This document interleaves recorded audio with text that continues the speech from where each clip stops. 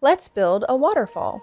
Today, I'm going to show you step by step how I turned this shallow aquarium into a little piece of nature with a real running waterfall. We're starting out with this small aquarium.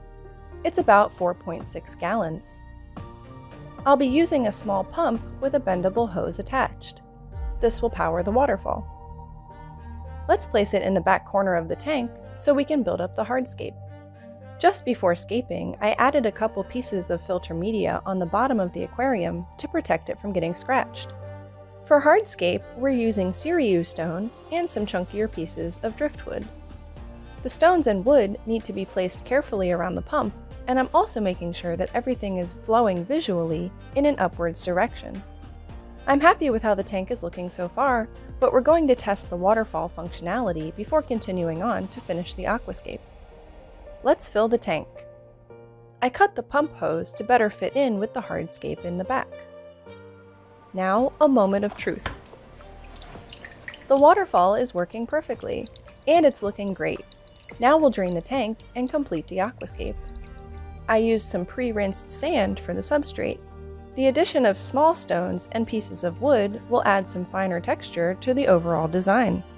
For plants, I'm using a mix of aquarium plants that have been growing in my other tanks.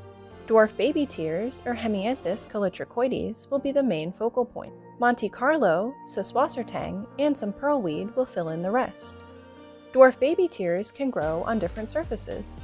I'm simply wedging it into open spaces around the rocks. Don't let the plants dry out for too long. This aquascape is just about finished. Let's fill the aquarium with water. I added some mature filter media from another aquarium and allowed the tank to cycle for a while. Let's test the water to make sure it's safe for some aquatic friends. Looking pretty good. There is a small amount of nitrate, but no nitrite or ammonia. Because it's such a small aquarium, doesn't have a heater, and has an open top, we'll only be adding a few small tank mates. Some Neocaridina shrimp and a couple of nerite snails will really bring the aquascape to life.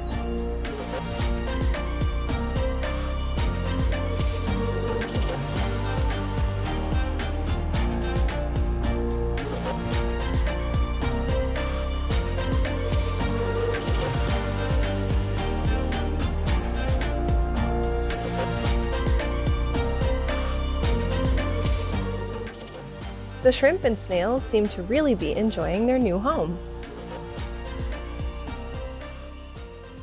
This tank reminds me of a little stream deep in the forest. Would you create this? Leave a comment below.